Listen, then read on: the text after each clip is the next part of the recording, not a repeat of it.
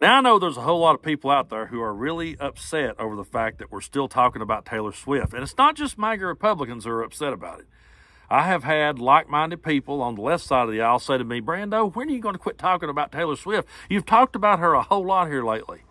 Well, yeah, I have, because she's been a hot topic. A whole lot of people's been talking about her. And I've been seeing the irony, and I've been seeing the hypocrisy in the rebuttals against her, and I have to keep calling it out because that's just what I do. And one of the funniest things I have witnessed is the right's reaction to her. And not just their reaction to her, but their reaction to people's reaction to her. It's so hilarious to me to sit and hear these MAGA Republicans say things like, man, they just worship her, man. They hang on every word she says. They ask her opinion about everything, man.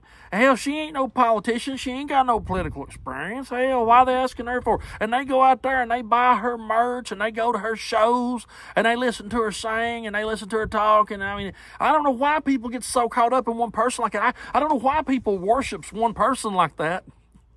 Irony is completely lost on these people. They do not get it.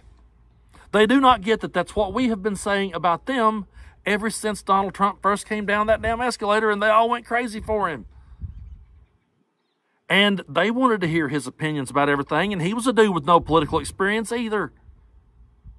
He was a dude they latched on to and worshipped and hung on every word and still do no matter what he does. And at the end of the day, I would much rather, if they're going to accuse us of worshiping Taylor Swift, which I don't, and I don't know anybody that does, but if that's the language and the rhetoric they're going to use, you guys worship her, man. Okay, well, which is worse? Our side for looking up to Taylor Swift, a successful woman who's a great artist who creates her own art and performs her own art, and goes out and talks about the real issues at hand, goes out and talks to young girls about women's rights, talks about abortion, talks about climate change. I would much rather have someone out there talking and raising awareness on those issues as to have a dude over here that wants to be dictator for one day. Over a dude that's been found liable of sexual abuse, guilty of fraud, has 4 charges, 91 indictments, says he hopes the economy crashes, says don't fix the border because I want to do it. We can't give Biden a win. I would much rather, if I'm going to have a derangement syndrome, I would much rather be listening to, following Taylor Swift, and I would much rather the camera cut to her every chance it gets before they ever stick the camera on Donald J. Trump or anyone that mouths the stupidity that he mouths on a daily basis.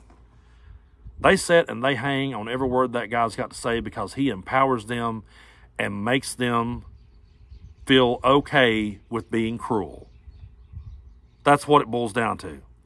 He empowers their hatred and he empowers their cruelty. And they're mad because you've got a woman over here who is doing the exact opposite. She's empowering young women to speak out about the real issues that matter, and it's about the issues that they're trying to put into place to rule over everybody. That's basically what it boils down to. See, conservatives, MAGAs, whatever you want to call these people, they don't want a woman to speak out unless it's Marjorie Taylor Greene or Lauren Boebert parroting every word that they say. They don't want someone that will rock the boat. They want someone who will remain quiet, who will remain silent and compliant to what they do. That's what they want. And Taylor Swift is not that. And the people that looks up to her is not that. And that's why it rubs them so wrong, and that's why they can't quit talking about her. I've always said it's not us that has Trump derangement syndrome. They do. They're the ones that is obsessed with the guy and won't let him go. He is a failed former president. He is a guy who was born with a silver spoon in his mouth, who never earned anything in his life. He is not the dude that anyone should want their sons or their daughters or anybody to look up to. So, no, I've never sat through a Taylor Swift song to my knowledge. I mean, I'm sure I have. If I've been out at a bar somewhere and one of her songs played through, I didn't know it because I don't listen to her music. I don't go to her shows. I don't buy her albums.